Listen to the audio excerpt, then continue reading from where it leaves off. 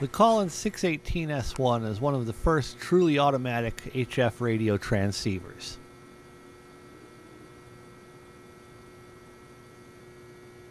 The radio has 144 crystal control channels that can be selected through the remote control head. Also, it comes with the 180L series automatic antenna tuners that will tune the radio's output to a length of wire between 50 and 100 feet. We'll apply 28 volts to the radio and turn the radio on.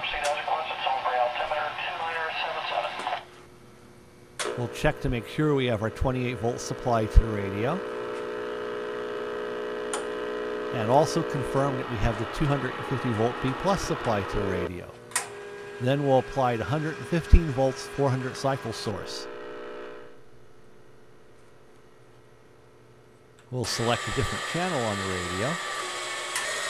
And when you select a channel, what will happen is the variable IF RF front end racks will automatically tune themselves for that channel.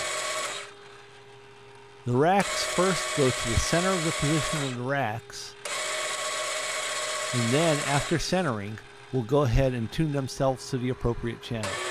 We'll select a different band, and when you change a band, in addition to the racks moving, you'll also see the PA deck reposition itself to the appropriate course location for plate tuning for that band. There are 4 bands on the radio.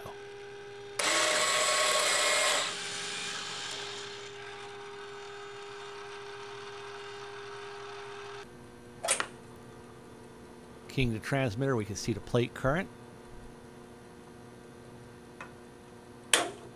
the grid drive to the PA, and an indication of power on the antenna tuner.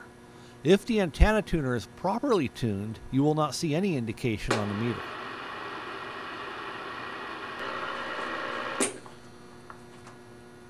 Test, test, test. 1, 2, 3.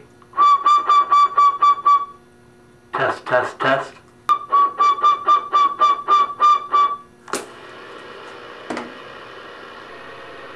And that concludes the tour of the 100-watt Collins 16S1 aircraft HF transceiver.